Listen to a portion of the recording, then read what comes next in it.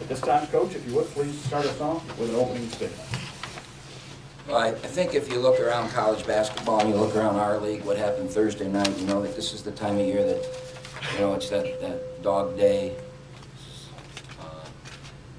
time of the year where, you know, you've been going, and March is right around the corner, and everybody's looking forward to March. And sometimes doing the little things and sticking to what you do is hard to do. You saw that in our league with some losses by some top teams that were surprising. And I thought today's game was one of those. I really thought that it was ugly. It wasn't really quality basketball being played. You know, we missed layups, we missed free throws. I think they did the same. But when a push came to shove down the stretch, I thought that we stepped up and we really, really played a good last 6 minutes of the game. They made a little run, made some threes against us.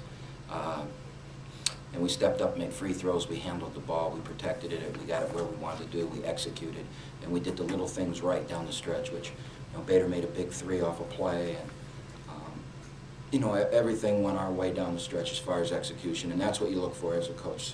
So I'm very, very pleased with the way this happened and the way it ended, and it's a good win for Oakland. At this time, we'll take questions for the players. Reggie, Paul Kampe, Oakland Press. You've had some pretty notable games in your career against IPFW. Do you happen to get up for those games any more than any others? What's the secret against those guys? Honestly, I take the same approach, you know, that I take to, you know, every game. You know, just trying to take advantage of every opportunity that I get to put the ball in the basket, and every situation that my teammates put me in a position to score. So fortunately, I just, you know, happen to have a good performance against IPFW, and, you know, they're a good team. Boy, he's a good defender, and I give him all credit. You know, I just make some tough shots against him. Thanks. Dan Sticker at NorthOaklandSports.com. This is for Reggie. Reggie, you guys are down 51-50 with a little more than 14 to go. You went on a 22-7 run over 7 minutes. What did you guys see differently in that time? Did you jack up the defense a little bit, or just start shooting with more confidence?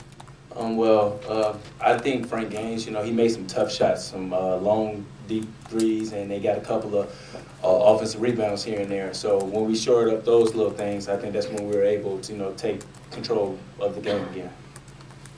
Gunnar Manchik, the Oakland Post. Drew, in the first half, you struggled. It seemed like you were struggling a little bit, going 1-7. Talk about what changed at halftime.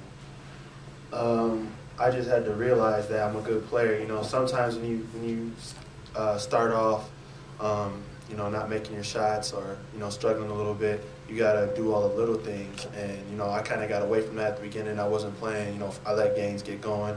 And, you know, once I was tightened up, you know, defense, and, you know, stopped worrying about missing shots and just started playing with confidence that I'm used to, I was able to, you know, knock down open looks and, you know, just be that all-around hustle guy.